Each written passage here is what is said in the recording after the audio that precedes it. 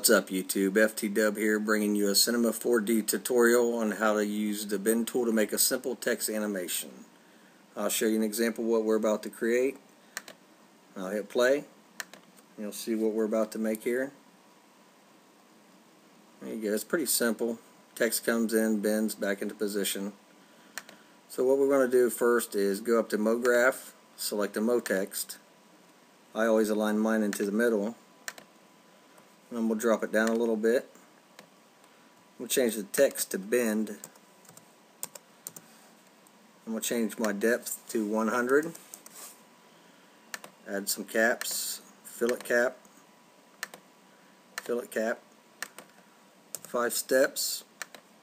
3 radius on each one. 5 steps. 3 radius.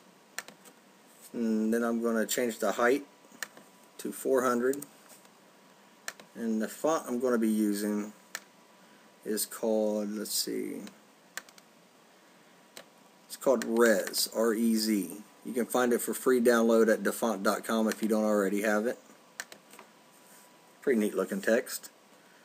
Okay, then what we're going to do here is we're going to select our bend, and we're going to grab the bend and place it so the arrow is facing down on our Mo text. And make it a child of our Mo text. And then we're going to play with the values here and set our timeline. We'll go to 0.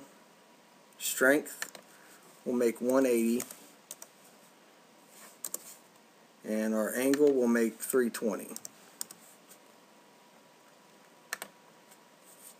And then we're going to select auto keyframe, hit a keyframe there, drag this out to about 180 is what I'm going to make mine. You can make whatever you want.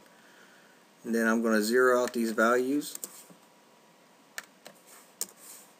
Then I'm going to select keyframe, turn off the auto keyframe, and if I go back to 0 and hit play for you,